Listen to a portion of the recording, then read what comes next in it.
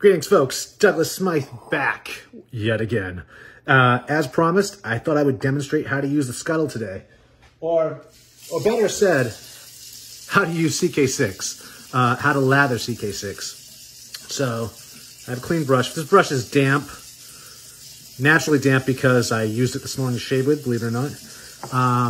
But I'm going to wet it again and then I'm going to shake it out. You're not going to see that part only because the sink is off camera over here running.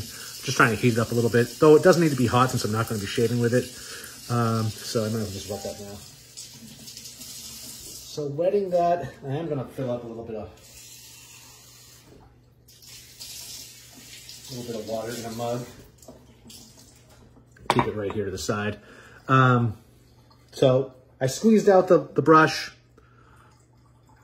shook it out a couple shakes, but that's all you need. Now, as you can see, I'm going to use this very limited amount of soap to demonstrate how little you need to make a lather. So again, let me just put a little bit of water in the scuttle. So clean brush, very little soap.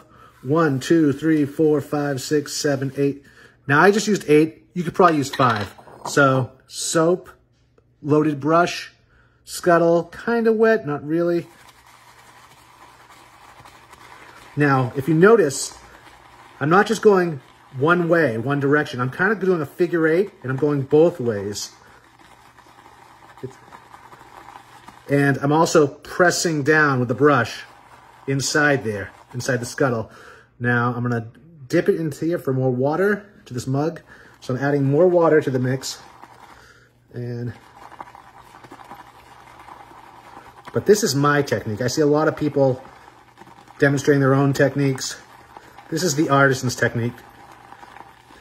And my opinion is formed by my soap base. So right there, you can see a difference. Adding a little more water. But see how that explodes? That's how you lather CK6 and how little you need. That's Huxley. And I'm going to add a little bit more water here. When in doubt, always add more water, even when it goes against reason. And I'm just hydrating this lather.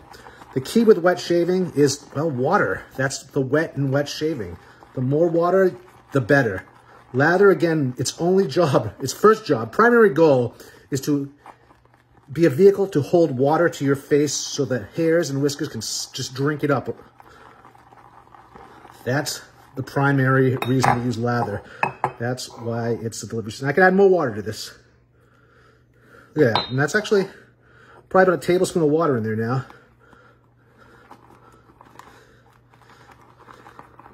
And again, so now, again, still same technique. Not necessarily in one direction. I go both directions, back and forth. And this just is like, I'm working with the agitators inside the scuttle.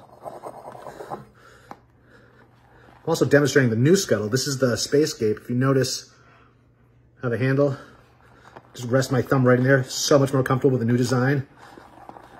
But that is CK6, folks. That's how CK6 should lather.